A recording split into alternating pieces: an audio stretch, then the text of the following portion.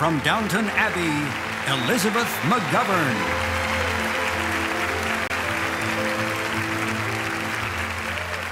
Come back to Downton Abbey, Shirley. I miss my mom. For 2 years before Shirley's arrival, I'd been having a wonderful time making the show, but secretly, deep down, I was never really sure who I was as a character. As soon as Shirley MacLaine made her entrance in the show as my mom, everything became clear to me. Shirley's very being tells such a rich story before a word is spoken. Shirley's got a heart as big as the ocean.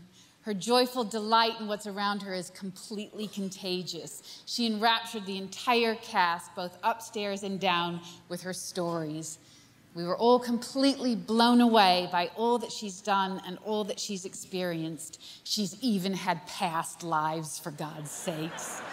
Personally, I see no need for them, as her present life has included more lives than anyone I've ever met. By the time Shirley had finished her last scene, everyone was distraught to lose her, but most of all, Maggie. I can't be sure, but I think that I could hear Maggie saying under her breath as Shirley drove away, "Yes. Now even I believe in UFOs." Shirley, I can't wait for the world to see you in all your glory in Downton Abbey.